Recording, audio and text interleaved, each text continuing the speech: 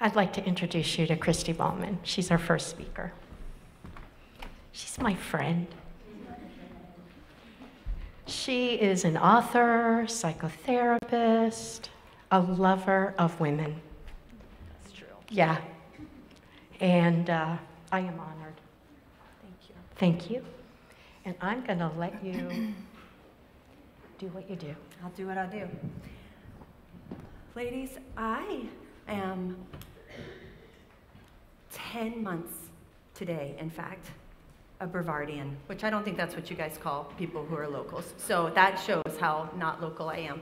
I'm 10 months today. I have moved here to Cedar Mountain and Brevard. And let me tell you, it has been a move. I am 15 years Seattle. My husband and I and my 3 kids came here because my husband loves the mountains and grew up in Hendersonville and said, we're going home. For me, that wasn't home. I had just had all my children. I had my church, my community, everything I knew up in Seattle. And so I stand here today saying that Brevard has surprised me. It has been so kind. And so what I want to say about you all, it means that there's something here in the kindness that I feel taken aback by. I feel hesitant to let myself be mothered. In fact, interesting enough, we were driving cross country, and so we drove twice during COVID, cross country from here to Seattle with our children. That alone is just, don't even give me a PhD. That alone is like God was kind, because that's a lot of time in the car. That's a lot of time in the car with children, and that's a lot of states to drive through. So we're driving through, right? We're leaving the Pacific Northwest, and we're talking these mountains. And I got the feeling like they are very masculine mountains, right? They're very sharp and erect and gray, and I've climbed a lot of them. Rainier is one of our big mountains my husband and I climbed before we had children, and I've come to learn a lot on mountains, but I'm not a mountain person. I'm a water person. So marriage and all of this invitation to being with mountains is very new to me. It's very much an invitation, and I've learned a lot walking on mountains for hours and hours and hours. I want to be in the ocean. Like, give me a warm ocean to dive in, 100%. But no, God has decided that part of my maturation is going to be found walking on a mountain. So I've been walking a lot of mountains. So we're driving, leaving Seattle, leaving our home. We had started a church with 7 other couples to reach the most human trafficked area of Seattle. So our church literally sat on Aurora Avenue, which means the dawn.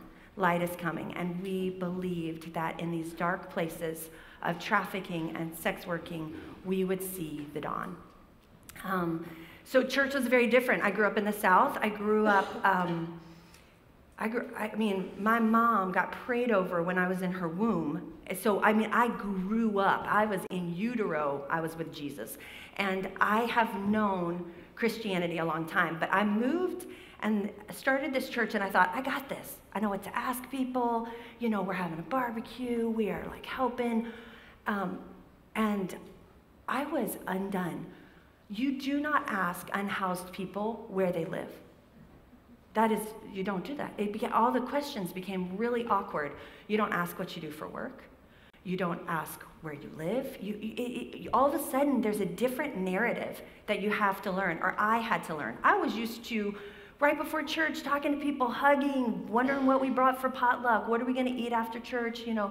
What ministry are we going to do? And now I'm sitting next to someone who didn't sleep in a house the night before, needed bus money, was probably intoxicated, maybe a woman who had just known harm the night before, who we were cleaning needles out of, our front yard, there was needles and condoms everywhere. This was a new world. This was a new ministry that I did not feel called to either. So I'm starting to notice a pattern here, Jesus. You're calling me to places where I do not feel comfortable.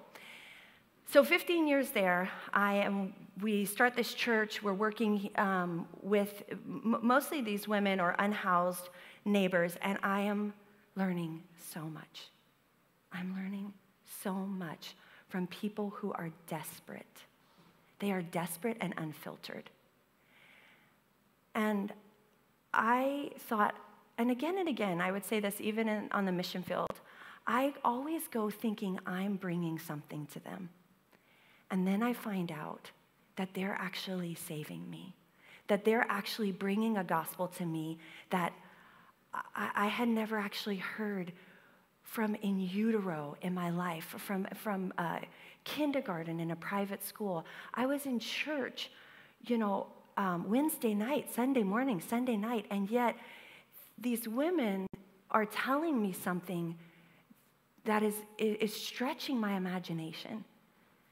It's telling me something about God that I had yet to understand. So I fall in love with my church, my community. I'm there doing this work 15 years. I even had all of my children there, and our firstborn son, this is part of my story that'll probably come up in the talk, so I'll share it. It's the Sunday before I'm going into labor. I'm 41 weeks pregnant, and our pastor has me and my friend Mel, who's also pregnant, and my friend Cherie, the pastor's wife, all come up and they pray over us. They pray for healthy deliveries. And we're just excited. And that week, my friend Mel loses her little girl, and we are just grieving. And the next day I go in to be induced, and I find out that my son has stopped breathing, that he had the cord wrapped around him 4 times, and that I'm going to deliver a baby who is not alive. And there is much to say that I will talk about in what I learned in that process, but my friends, my community, my church came around me in such a way. You might all know this, but the people that you birth and you bury with are forever. They stay. Something about that holy, sacred, heartbreaking work feels just true to note. And so our church came around us. We learned the discipline of grief. We learned what it meant to grow something anew after something dies. And I was leaving them. So fast forward 10 years later, I am leaving my community. And I'm driving across country, and I'm looking out of the window. I'm looking at these mountains that I've learned so much on, that I've hiked and weeped on and sang to myself and talked to the Lord on. And I'm like, where am I going, Lord? And we drive across and we come into the Appalachian Mountains, and I notice that the mountains are older, smoother. It's almost, they're more feminine. They're not so harsh. I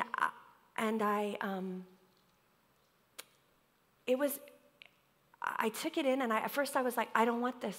I want my masculine mountains back. I feel safe with them. I feel safe under men's protection. I don't know what to do with this. And I was standing there looking, actually I was in Black Mountain, and I was looking at the Seven Sisters, and I had left these women in my life, and I felt like the Lord said, I want you to climb those mountains. And I thought, oh, okay. And I looked at them, and they looked like my mothers and grandmothers of old had like laid down. And it was their hips and their breasts, and they were just so beautifully welcoming me. And I felt nervous.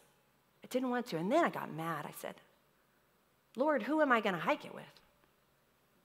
By myself? And there's a woman here today that I called and said, would you hike it with me? And we did that in April. And what I'll tell you is that I don't love mountains still. And I'm surrounded by them. And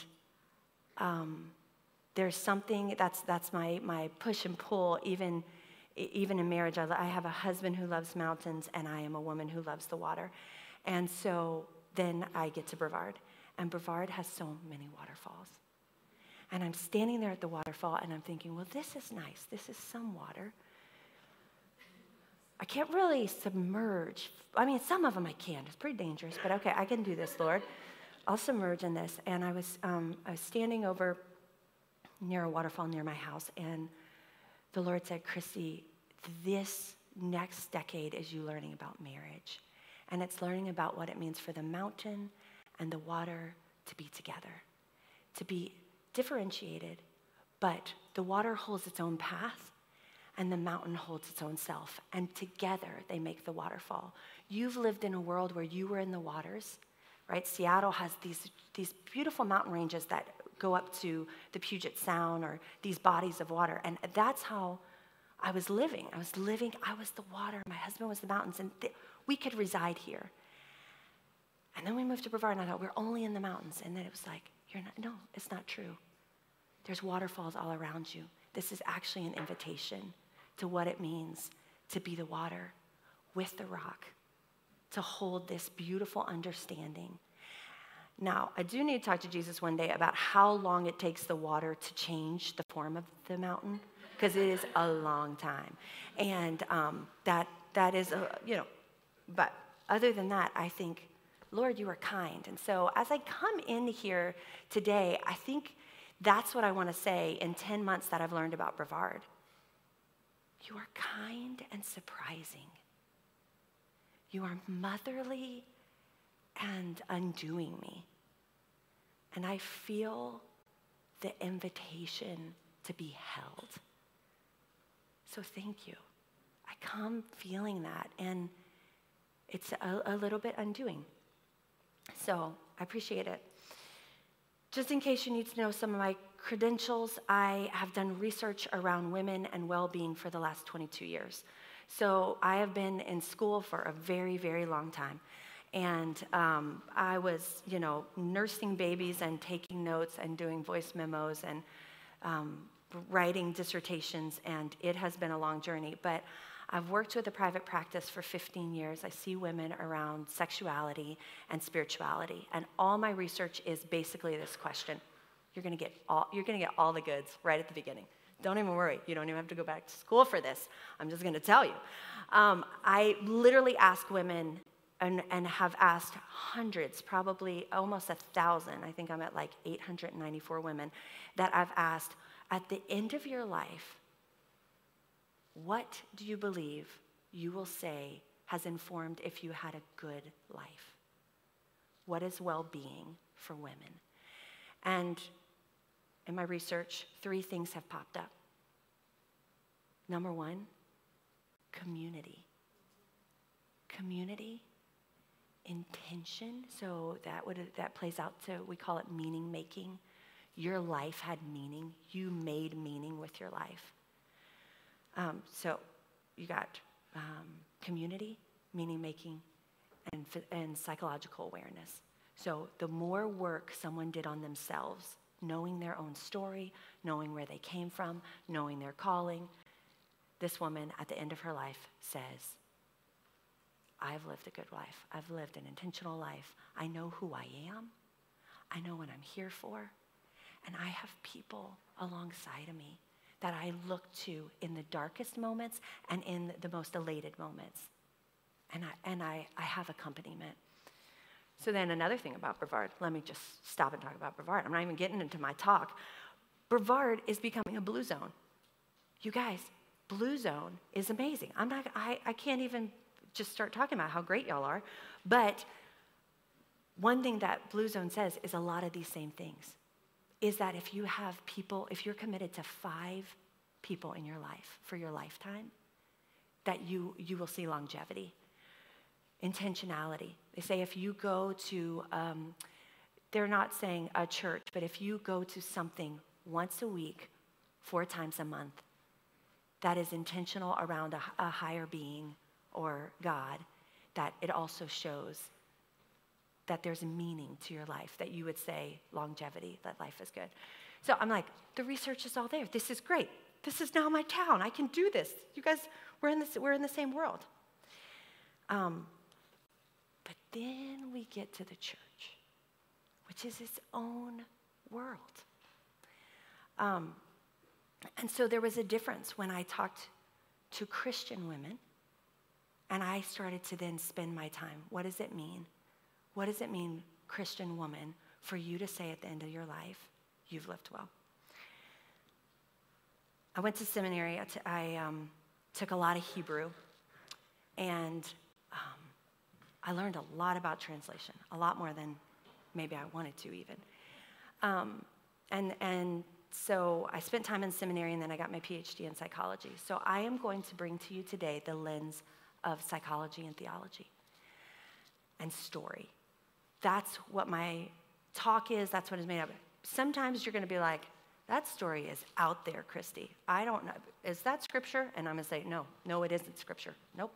But it is sociology, or it is a story, a myth, or it is something that comes from the Torah or the Talmud, or I'm going to give you a lot of content in story, and I'm going to tell you a lot of stories, because that's the other thing. Women are storytellers. Women love to set a table. Women love to gather. We're going to talk about the red tent. Women come together, and that's where they create. That's where they regenerate. And it's really beautiful that it's historical. It's been here for a very long time. So, not to get ahead of myself, I'd love to look at this picture. This is my daughter here. And my daughter, I have 2 boys, and they are the loveliest humans. And I have an incredible husband, and this is my daughter, Selah. And Selah has taught me so much about coming back to the femininity. And her looking at me and saying, Mom, where are the stories in the Bible of the women? Mom, what do women get to do?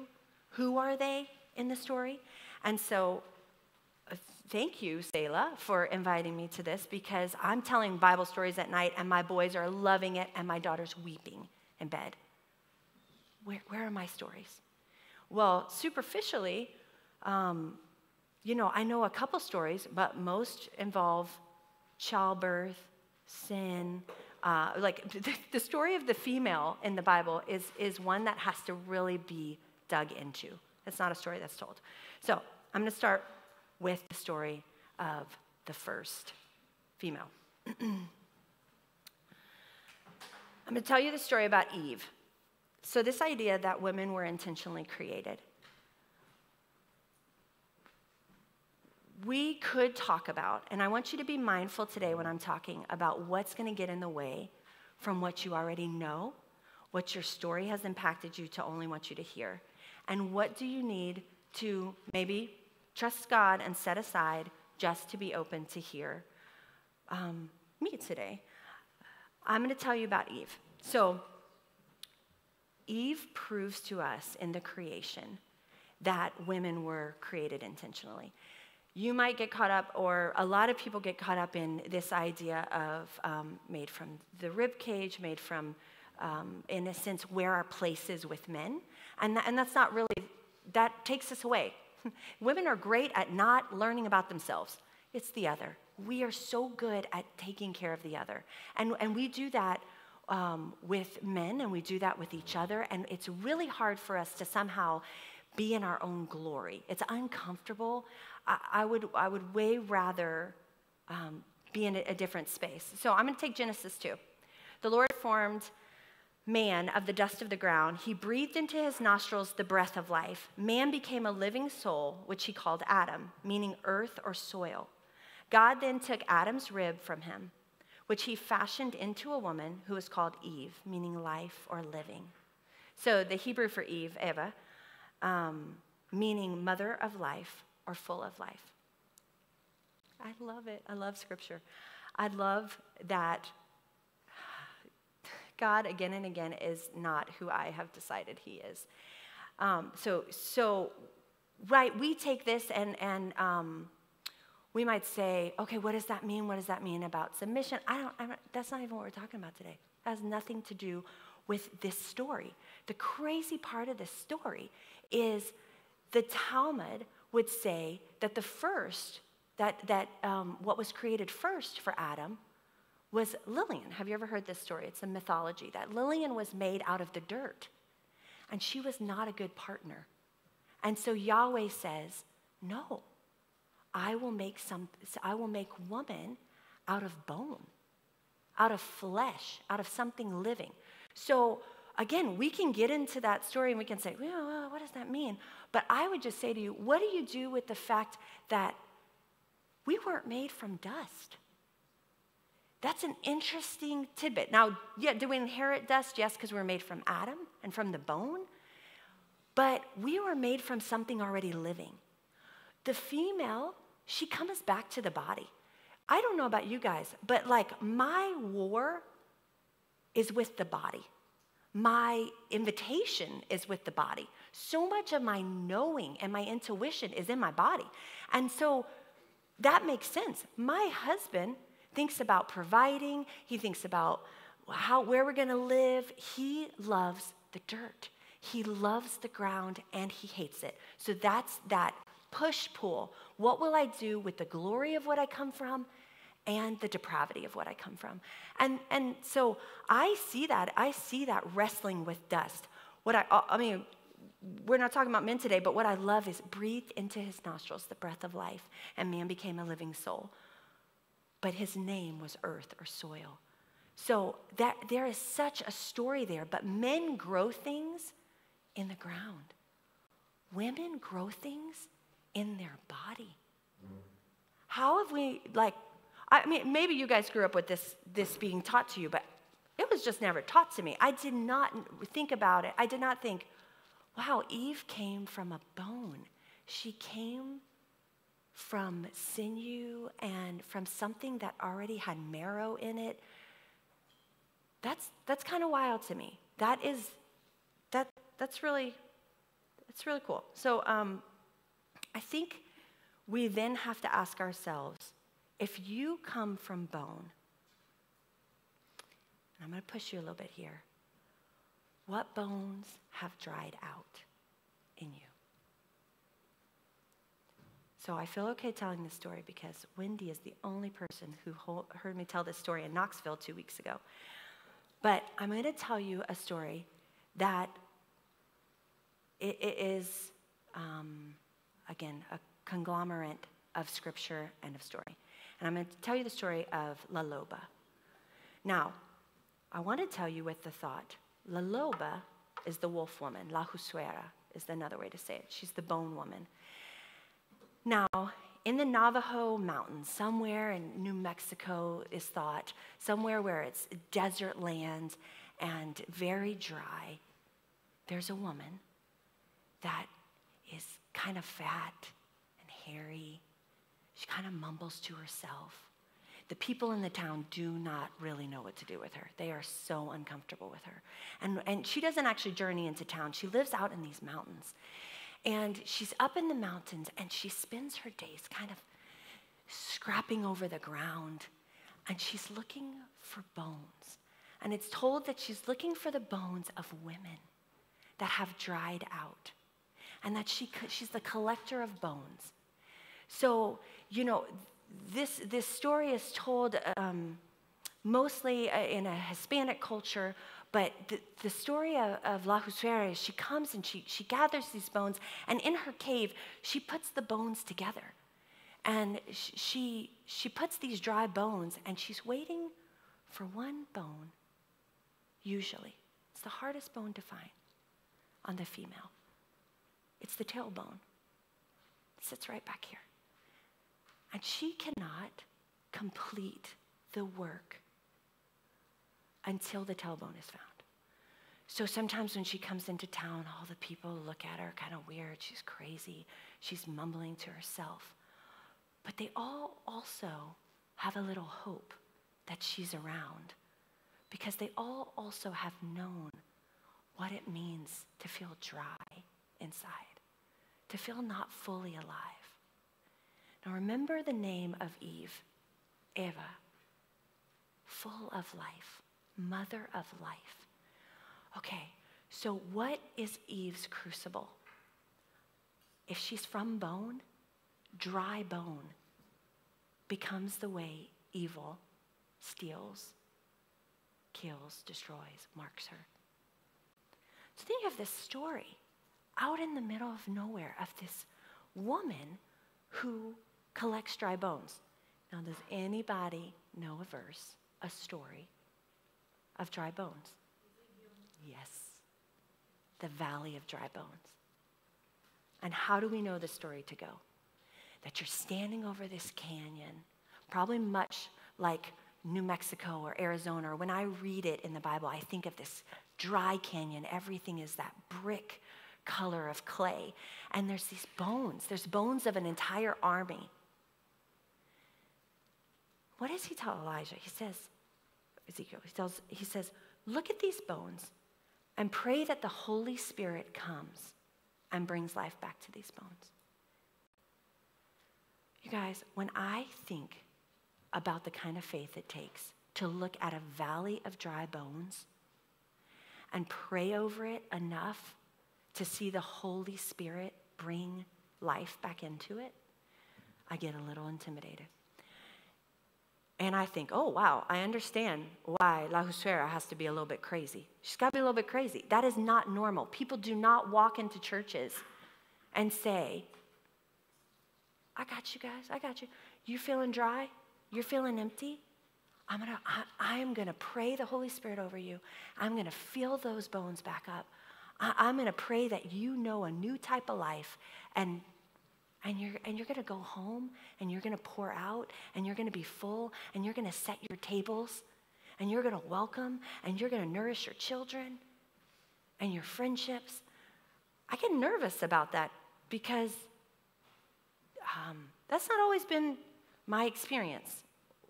So you got this crazy woman, and sometimes I'm like, Lord, are you asking me to be this crazy woman? And I don't know. But either way, she comes in the story, and she finally finds the tailbone. She's walking back from the village, how the story goes, and she sees it, and she knows tonight is the night. And she holds it so carefully. This is the bone, and she takes it back. And in the light of the moon, as every probably scary, spooky story would go, in the light of the moon, she puts that tailbone back in. And in Hispanic culture, it's not uncommon to sing over something. The matriarchal spirit is something that sings over. And so she begins to sing. She begins to sing until the bones start to rattle. And that's where it starts to sound like the Valley of Dry Bones. The Holy Spirit comes down and the bones start to rattle.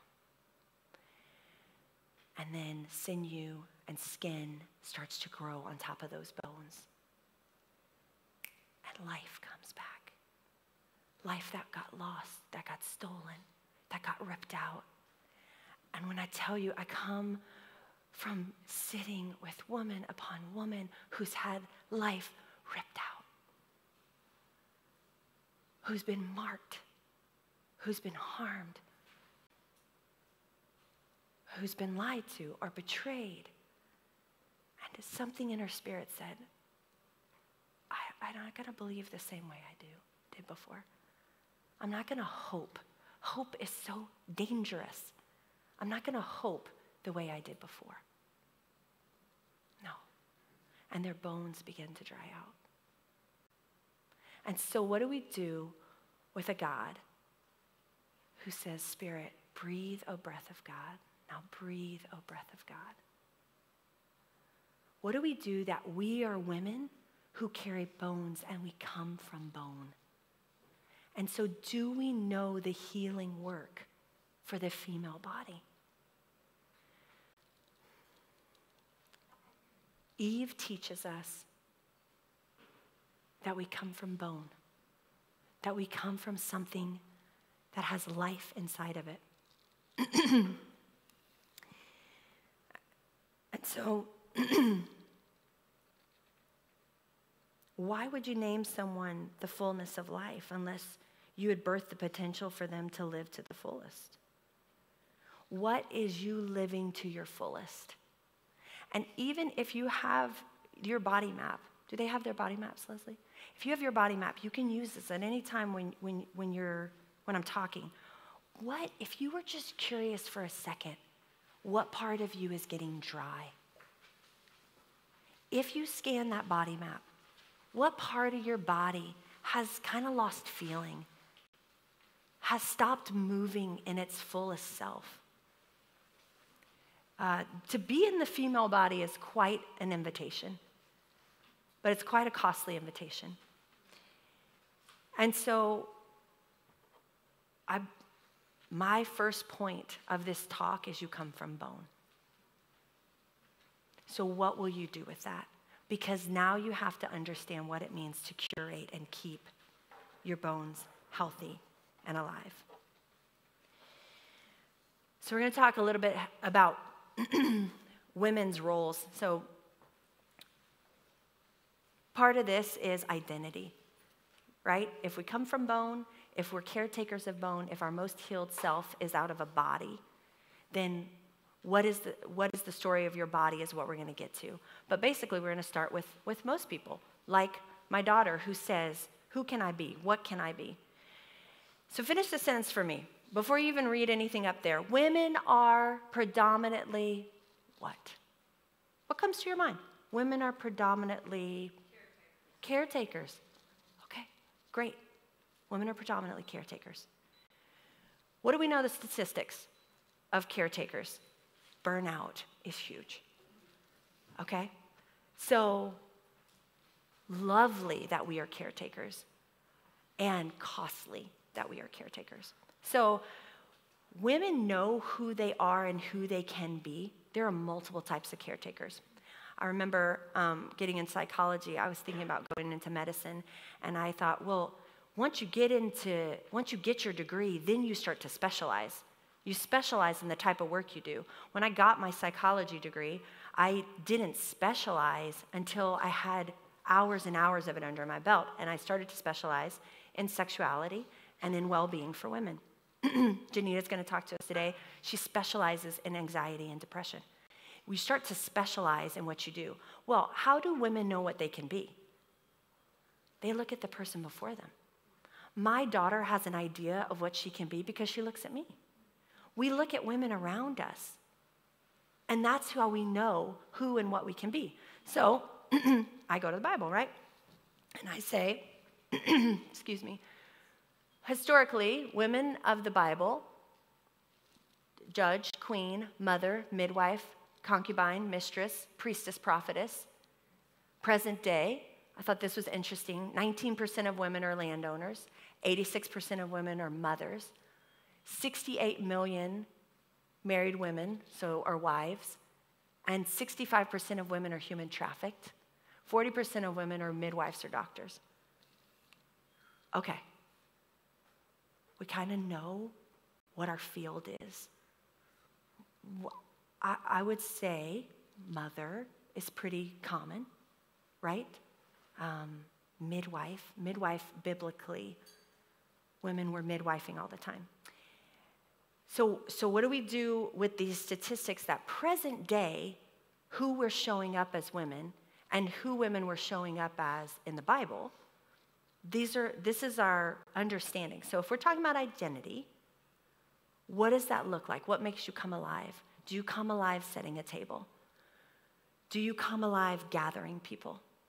Do you come alive nursing someone back to health? Do you come alive midwifing new life into this world?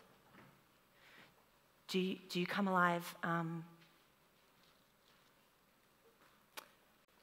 don't want to get to this point just yet because I want to save it. So I'm like holding it on. I'm not going to say that one just yet.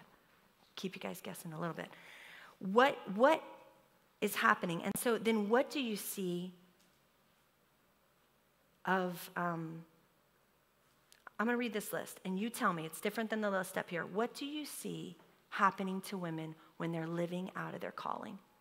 So historically and biblically, the female is referenced as mother, wife, surrogate mother, domestic violence survivor, midwife, wet nurse, princess, whore, concubine, mistress, prophetess, landowners, advocates, priestess. Present day women, mother, single parenting. 1 in 4 women are single parenting their kids. Women spend 90% of their income on their children. 101 million women have gone missing, half the sky. This book is the research on the oppression that has come globally against women. Just missing. Gone. It says the oppression of women is the most critical moral and human right issue in the 21st century. Some statistics that 8 in 10 girls, when they're asked in kindergarten what they want to be, they say president, astronaut, or teacher. When you ask those same, this was a longevity study, when you ask those same girls in 3rd grade what they want to be, they say a model or an actress. What's happening to our women? What's happening to our girls? What do we know we can be? What do we think we can't be? What are we being called to? What bones are we letting dry that are supposed to stay alive? 35% of women are female doctors. 62% of women now present day own their own land. 15.6 million women have had cosmetic plastic surgery. 100%, well, 99.2% of all women bleed unless amenorrhea, which is the absence of the period, has happened. All women bleed. Women are more likely to say that they are empathetic and they feel empathy in their bodies. What I'm getting at is women, their stories are held in their bodies. That is how we work. We're bodily humans, so we come from bone. We look around to know our stories. We're most likely caretakers. We're most likely a wife, a mother, a midwife. That's the majority of what we do, a nurse, a doctor. So these are just some of this idea. I'm only bringing you into the empath of the female so that you can recognize that our bodies are taking up a ton of space. We laugh. Yeah, it's true. Our bodies, we spend all our time in our bodies, but our bodies are informing us all the time. The female is always trying to articulate what she feels in her body. The Adverse Childhood Experience, the ACEs test, is the only government-funded test for our children. It says that kids are most successful when they know how to articulate their feelings. So think about it for the female. You are most successful when you know how to articulate what's happening in here to the outside world. That becomes a big goal for women. That becomes a huge part of what we need to be teaching our daughters and knowing ourselves. Our bodies are informing us.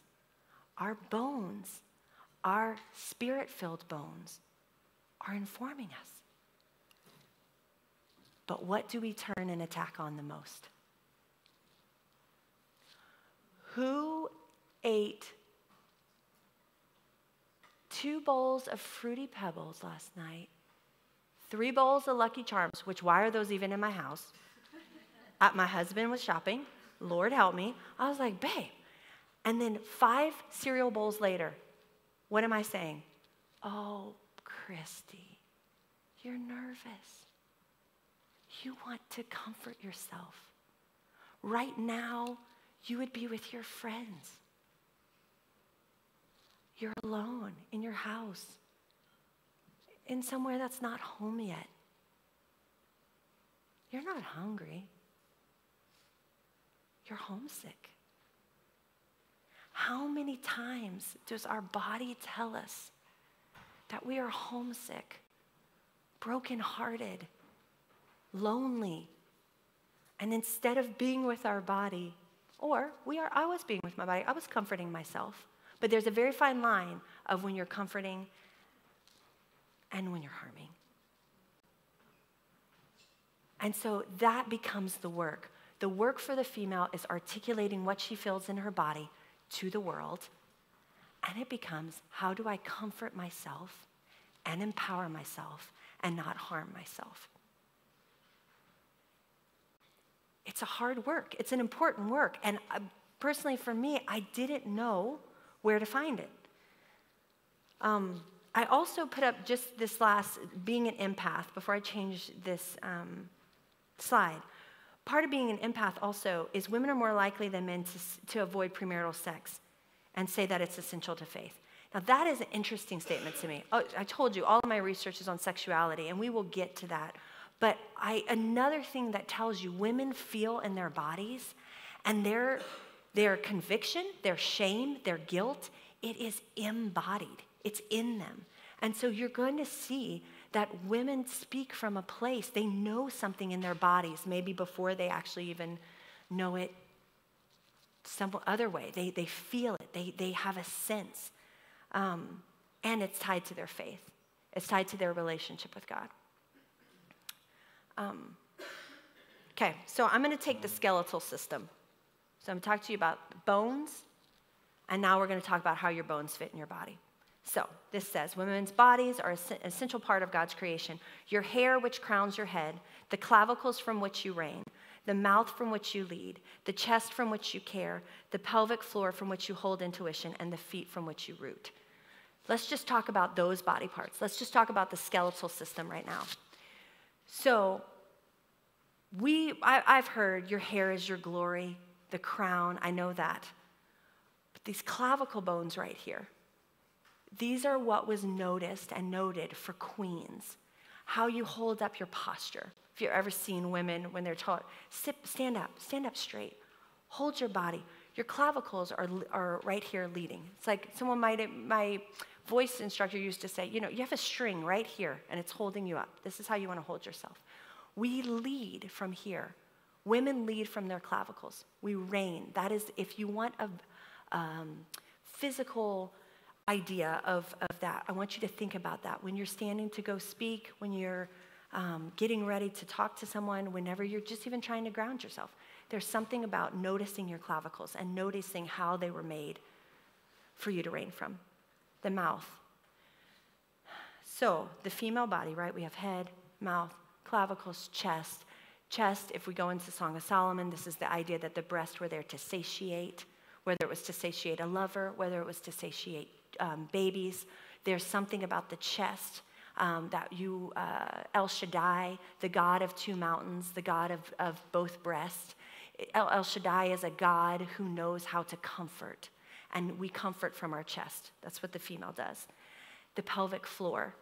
So the pelvic bones of the floor, the way we hold ourselves, that's where we center ourselves. That's where we walk and our power comes from. But it's also where our intuitive place is, our gut, where we feel from. So these bones say a lot of how we show up in the world.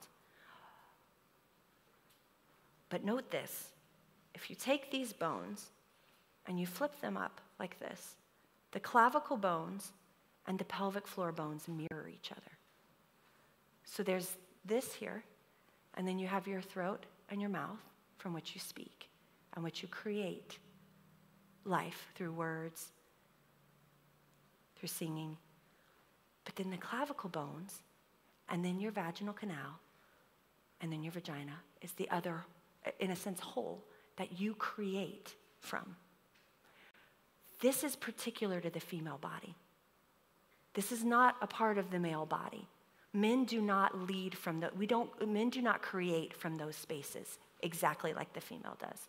Yes, do they speak, but what we're talking about right now is the female skeletal system. And so if you look at that, you have to be mindful of your own body, your own bones. So we take those bones and we want to put flesh to them, right? So I'm gonna move. The bones have stories. If you've broken a bone, that's an important story to note. If you've bruised, but that's just our structure. That's our frame, right? That gives us life. But I'm gonna keep moving you through this.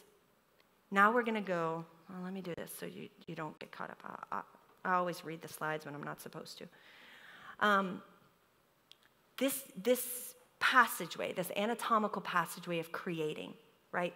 This place of creating, this place of creating. I don't want you to limit it to birth. That's not it.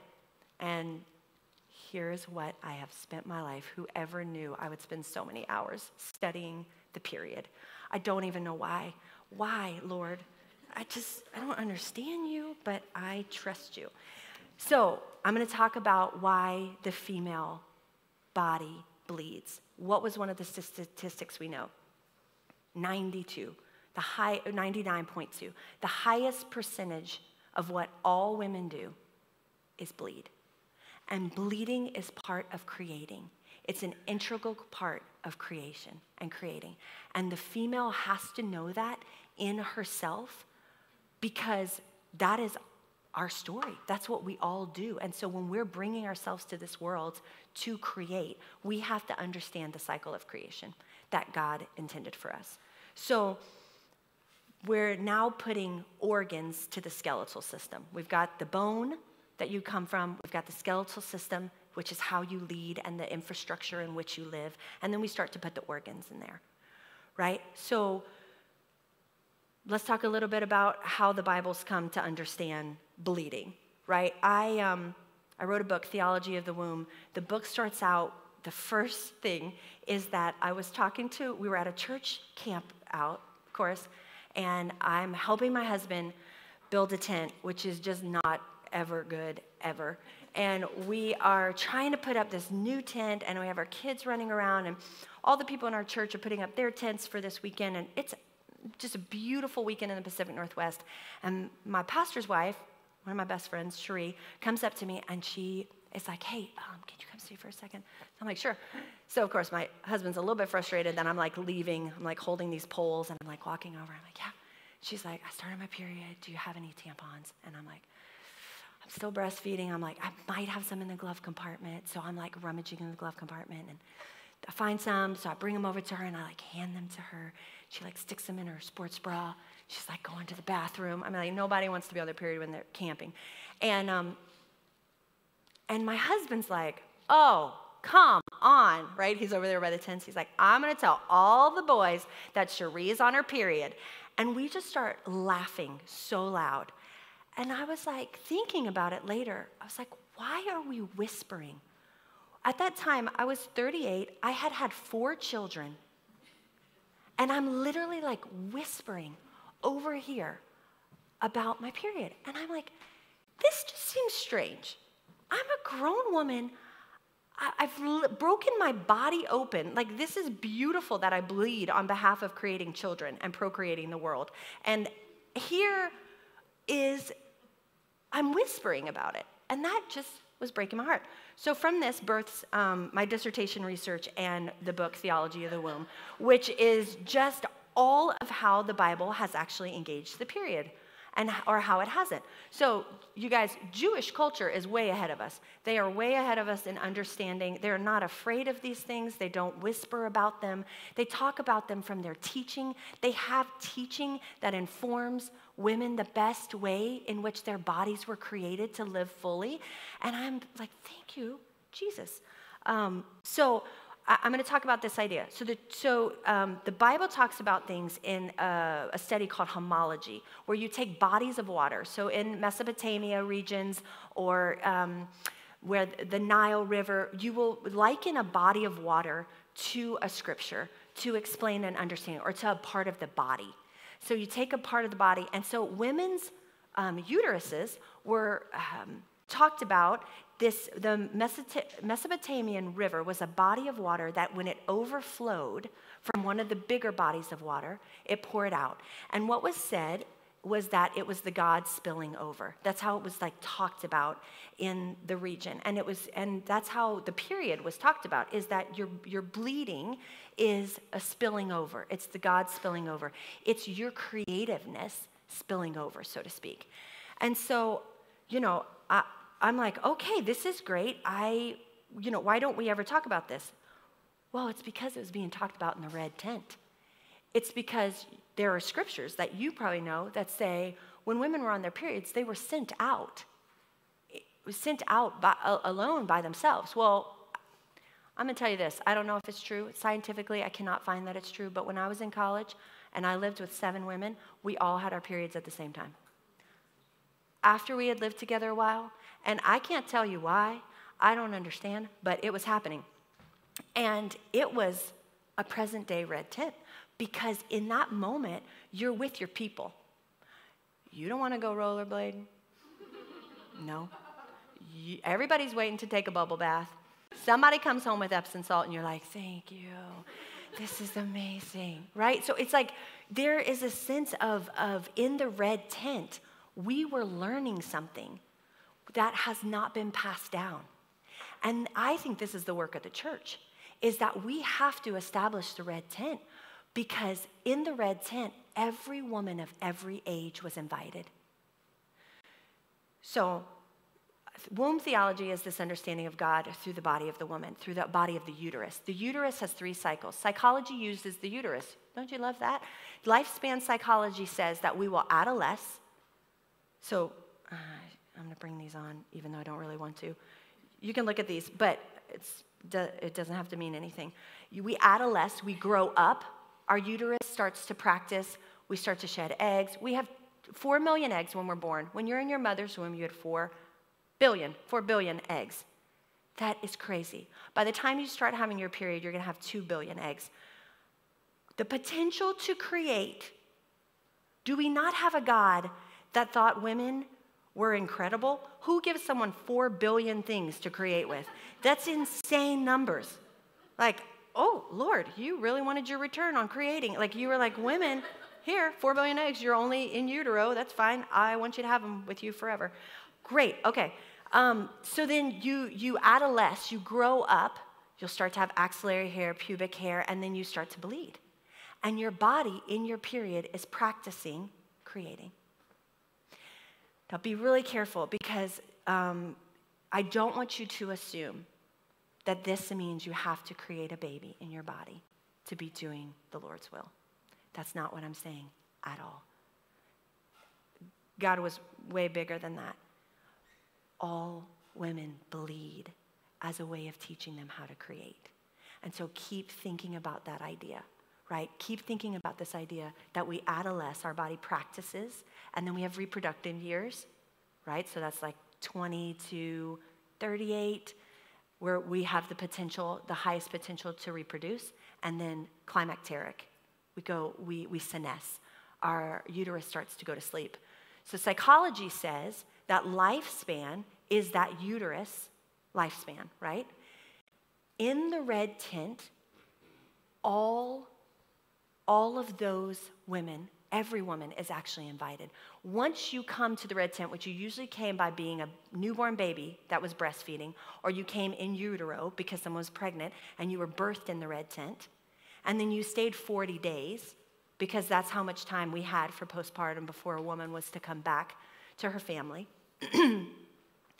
The female stays in the red tent her whole life. She journeys with her mother.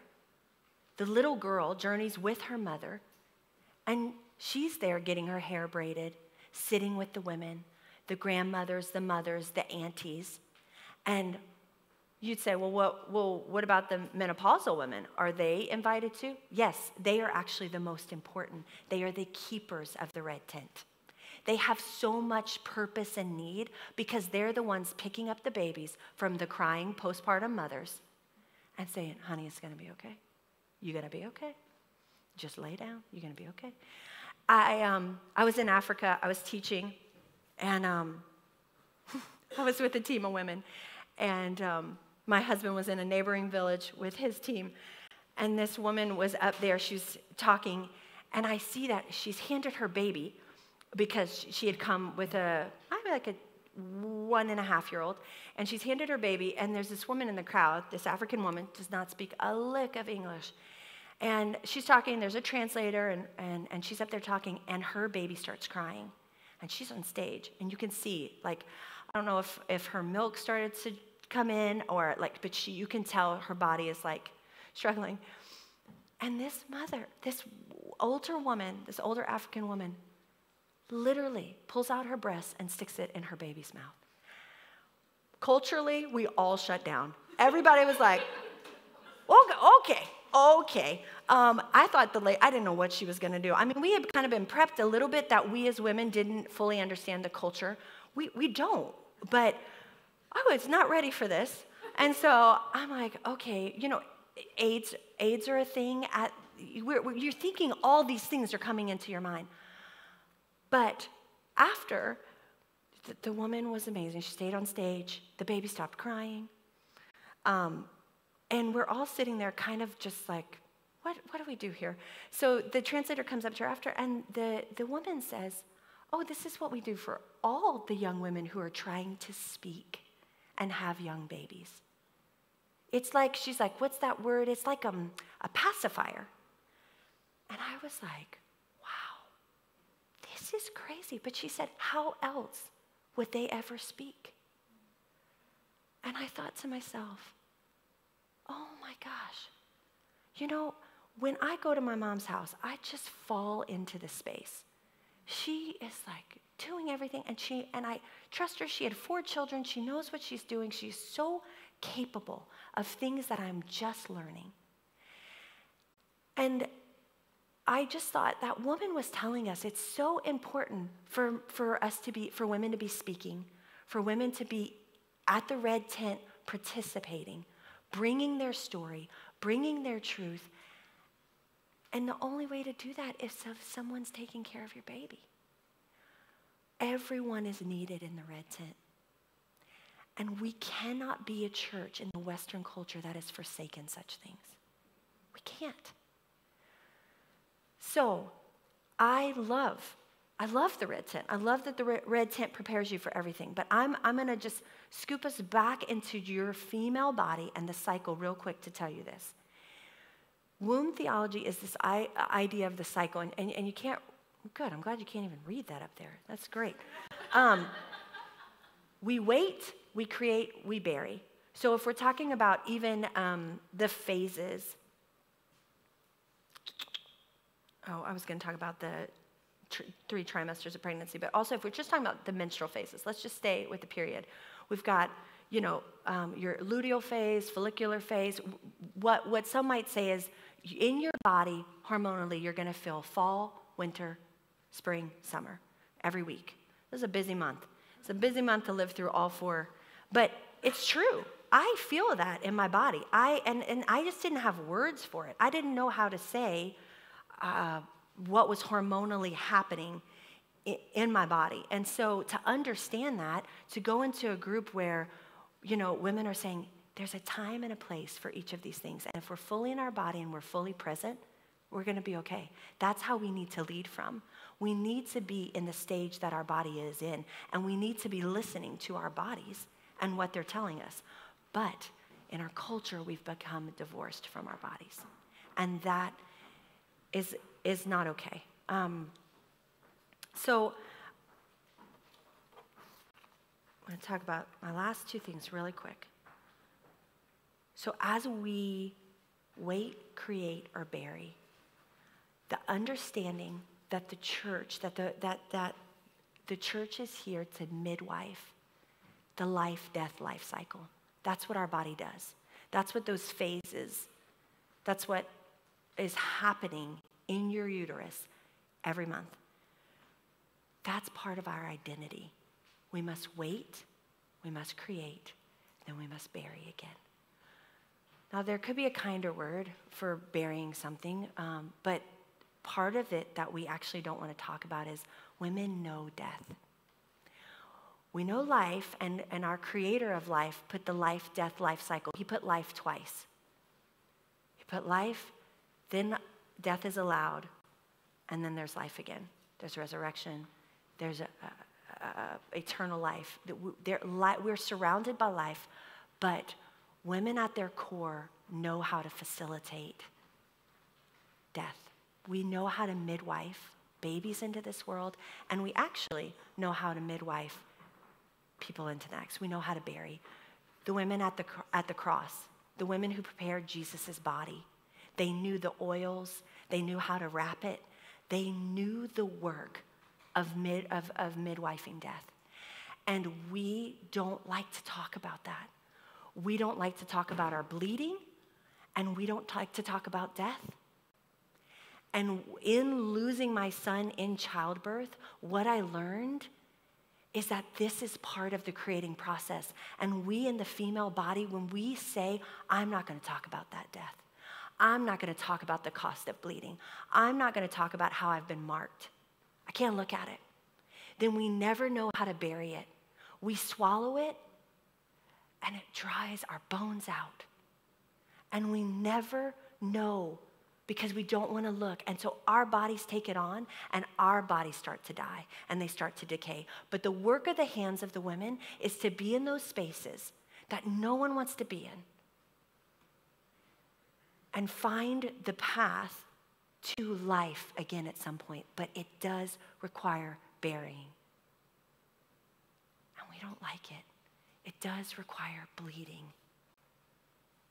And I don't like it. And it's the work. And if we come back to our identity as females and as women in the church, the work of the church, the work of the women in the Bible, yes, caretakers of the body, but how are we as caretakers of our own body?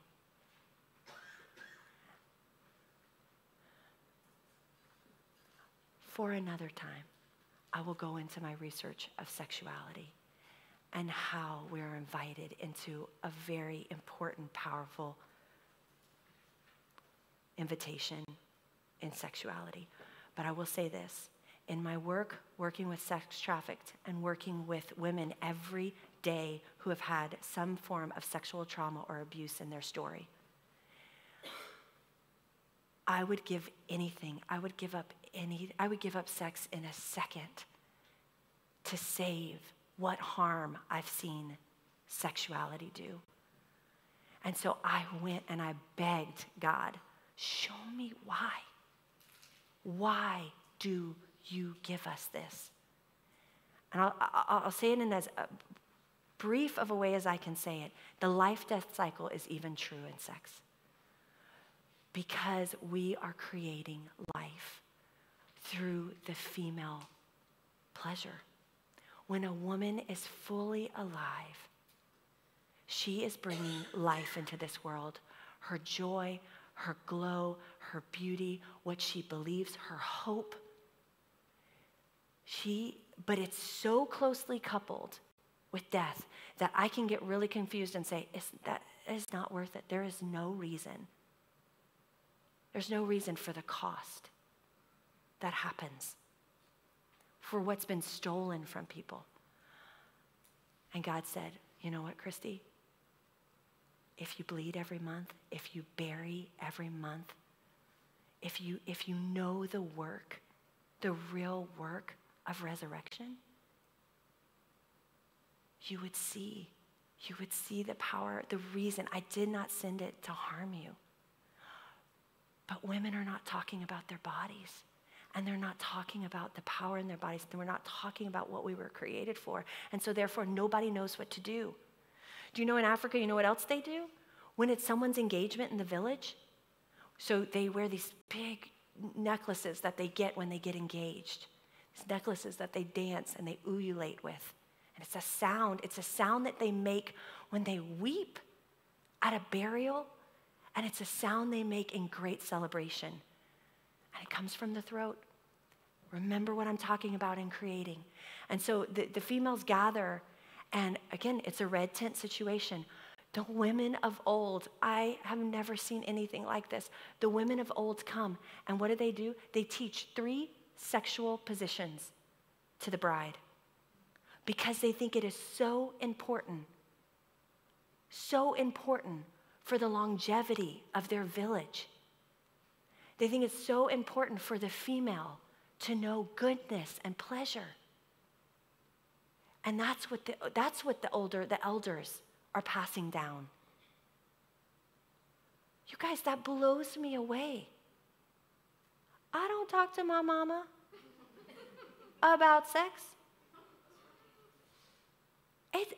And yet, who then will I talk to? I barely talked to my mom about bleeding. Who am I going to talk to? I'm going to keep it inside.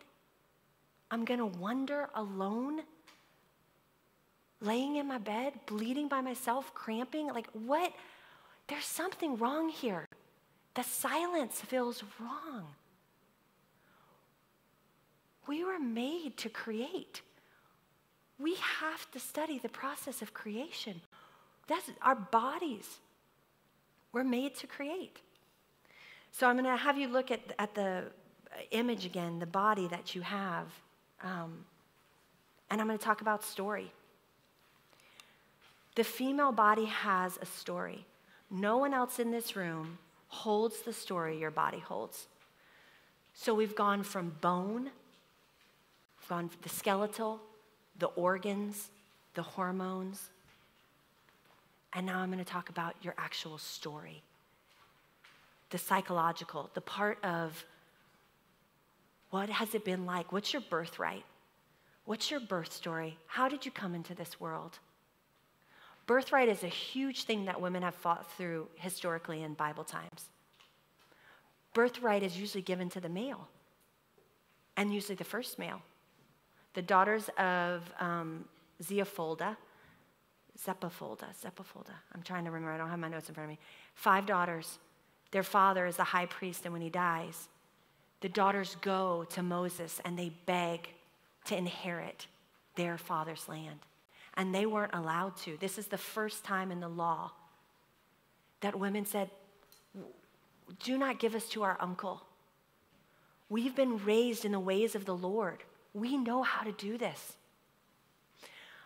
I say that to say, you have a story. You have a body. What have you inherited? So then, integration of that story. Our stories hold our identity and our calling in them. And so stories need to be remembered, integrated, and told. How do you tell your story? Well, let me tell you, you walk there in the room, and your body's telling the story, even if you choose to or don't. How do you hold yourself? Who in your story has touched you in a kind way? Who in your story has harmed you? Who in your story has marked you? Do you know those stories? Do you know how you came into the earth? Do you know how you came, how you were birthed? What was your mother's pregnancy like with you? What was her postpartum? What happened to your family system after you were born? What did God say about you on the day you came into this earth? What did evil say? Because they both said something.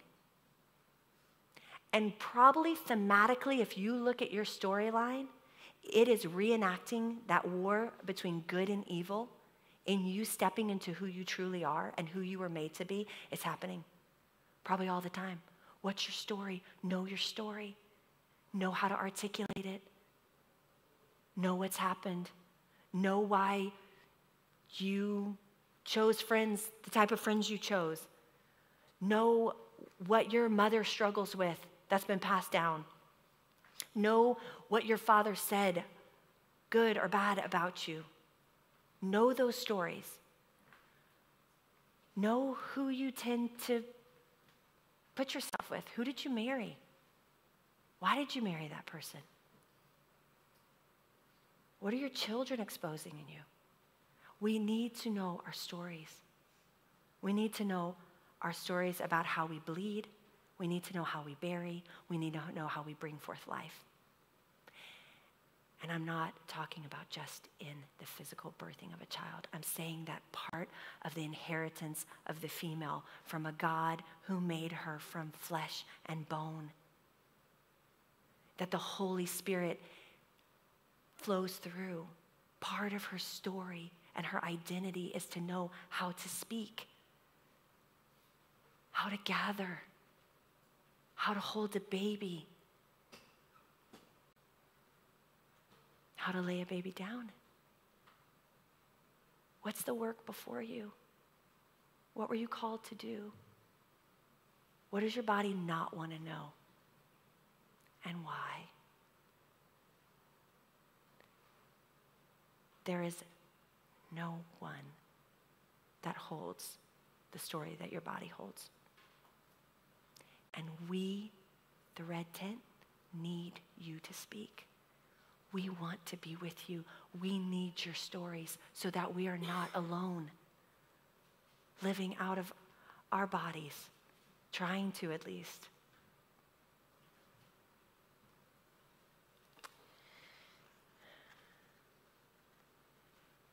Leslie's going to come up and we're going to do a Q&A time. And I just want to talk about Leslie for a second. This woman has such a passion for you all. She came to a weekend I did with some women here a month or so ago. And one thing I know about her is her deep conviction to women living free. And so would you, if you want, ask the questions you want, knowing that both of our desires for this time today is for you to ask those questions that you might need to ask, to maybe pick up that tailbone that's dried out, to maybe ask for someone to pray or sing over you. Whatever it is, don't be afraid. We need you. We need all of you. And I feel like that is God saying that. I think when God breathed life into the female, there was a sense of where he said, I need you to show up and show this work, the same work I'm doing. Co-create with me in this life. And it is hard work to create because you will have to bleed. You will have to bury. And that's part of the work. But I promise you life is coming. You are an ever bearer of life. Thanks.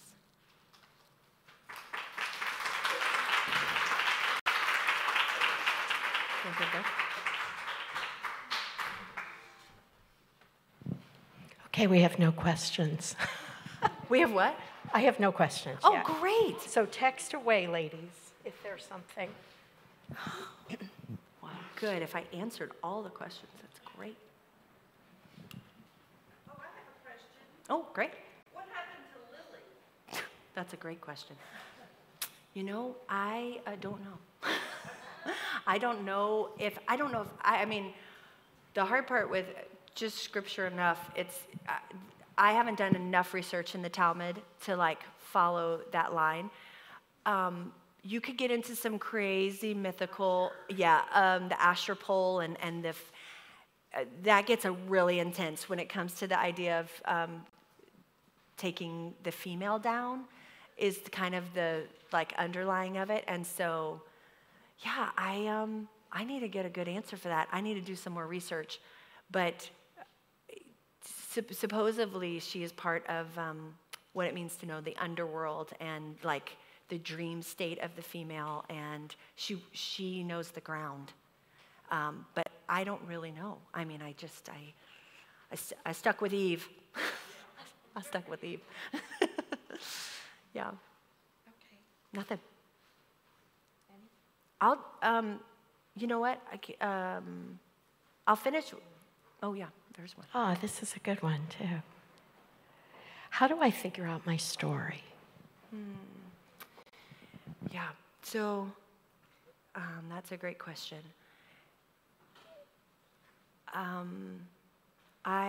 It's so interesting. I actually have a book coming out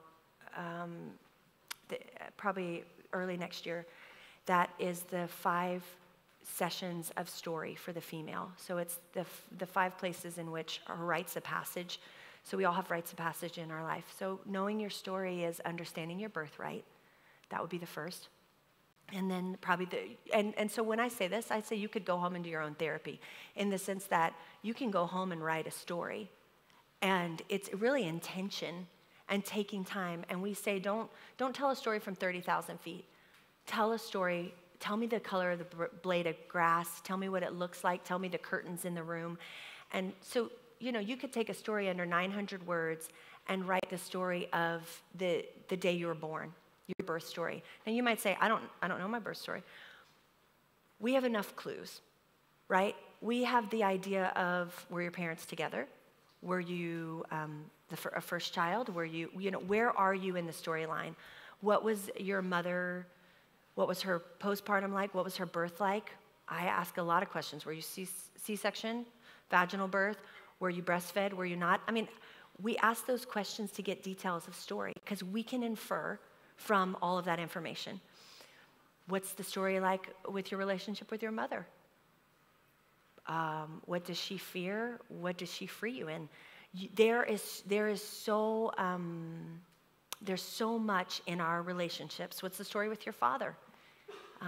What is his story with the church? What's his story with females? What's his story in his marriage? We can collect understanding of our story. But I would say birth story, we really do, if you're really quiet and intentional with your birth story, you can find out a lot about what happened. Like the clues tell us. Was it hard for you to get here? Was it not? When I came into the world, I was a really hard birth. And my mother says, when I came out, my grandmother had said, the hardest ones are usually the biggest blessings on earth, right? My mom named me her daughter of joy. That has been a suffocating relationship my entire life because I need to be something for my mother. And we have had to wrestle that. Now, I love my mom. I love being under her care, but she needs something from me that I had to name because I was feeling it all the time. And it wasn't my job.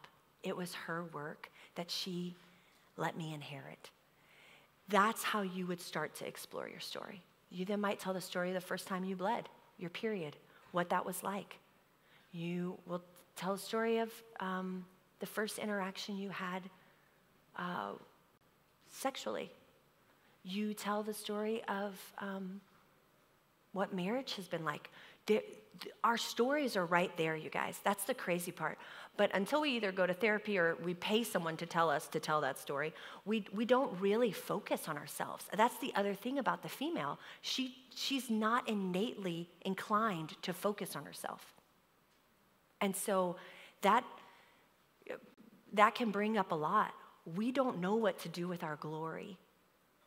It will cause jealousy. It'll cause disruption. It will cause a lot of havoc, and in our relationships. And so we kind of hide our stories and we keep it inside. But I think telling your story, writing your story, is the first way. And it honestly is about sitting down and just writing what you know, and you know more than you think you know. The body does keep score.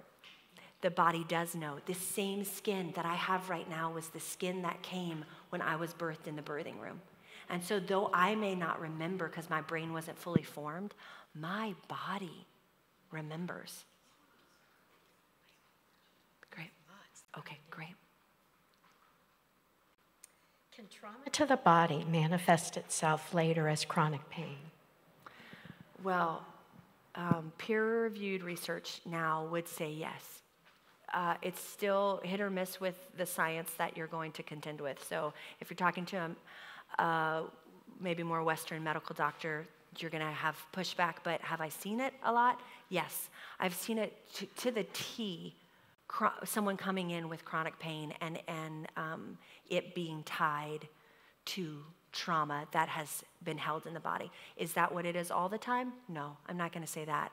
But I will say that as a psychologist sitting with people, yes, I have seen trauma and chronic illness 100% tied in certain people's stories. Here's another question. Where do you see a woman that has had a hysterectomy fit into the dynamic? I love that. I actually have written a lot about hysterectomies. I've done a lot of marking ceremonies for women who have had hysterectomies. The woman who has a hysterectomy has known death in a way that few know. And she can lead in understanding that in a way of loss. And here's the thing, the woman's body knows loss. So it's just a level of, again, maybe we would even categorize that as trauma, but something being taken out of your body. So I would liken this to even if you've had a mastectomy, that the scar tissue holds memory. And so I would even say having an organ removed, having something removed from your body is still going to leave scar tissue in some level, and scar tissue then still holds story. So whether or not it's in your body is not the point. You still have hormones, you still know loss, you still have scar tissue. It doesn't change except for the particularity of what you know. You know loss in a way that women who have not had a hysterectomy do not know. And so loss begets loss, meaning like we can sit with people who know loss. We can do surgery, so to speak, on someone's heart and mind because we have known places with a particularity and a specialty. And I would say that is of the woman with a hysterectomy. She knows something that few know, and that makes her a specialist in a sense in that work. Yeah. We have a lot of questions, and we may not get to them all. We can come back to So we'll figure, come back. We have 2 other follow-up times that we meet, and I will hang on to these questions. How can we encourage and empower women to talk about sex and pleasure without shame and embarrassment? And time-wise, this will probably be the last, but I'll hang on to your questions for the next follow-up. Sex is such a sensitive subject, and it's because it's such a powerful gift. But it has stolen so much.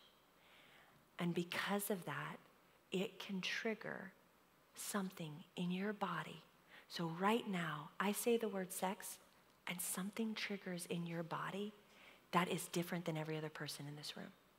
Because you have a story with your sexuality, and it is so intimate that if you don't know that story, you're going to shut down, right? Whether it's secondary trauma, whatever's going to happen to your body, we will shut down. We will shut our bodies down. That's even part of the female arousal cycle. She doesn't get aroused unless she's safe or unless she's overridden that to a place of being aroused by harm, which is not good. But what I'm saying is that we are sensitive human beings. And so to talk about this with other people is going to be a sensitive subject. And you're going to have to know that immediately someone is going into their own story that you don't know, that you don't understand. Someone is carrying a body that you have no idea what it's like, that they have carried, what it's like for their breast, what it's like for their vagina, what it's like. So these body maps that you have is the first place of awareness, right? I have clients write down names, words, so people who have impacted their bodies. I have them scan the body map, and they can write words down there. They can write their scars. They can map out where they have scars on their body. They can map out emotional and visible scars. So I just tell you that to say the first step of talking about it in a more holistic and communal way is for us to know our stories so that we can know this is how I was harmed by this action. This is how I have freedom in this. This is why, it's interesting what they say also in Africa is that they share what they know. The Western woman hides herself. So she says, I have something you don't have. I've figured out how to keep my husband happy. I'm not going to share that with you, but I'm sure as heck going to know that I have it. I'm going to let you know that I have it. We are not, Western sexuality amongst women is jealousy impacted and informed. We do not freely give away for sexual health in other women. We don't know that. We weren't taught that. There is a sense of pride or even piety of like, I am more holy because I can keep myself covered and you can't. We can judge. There's so much, it's so loaded that we have to first know our own stories before it's ever going to be safe enough to talk about it amongst each other. Yeah.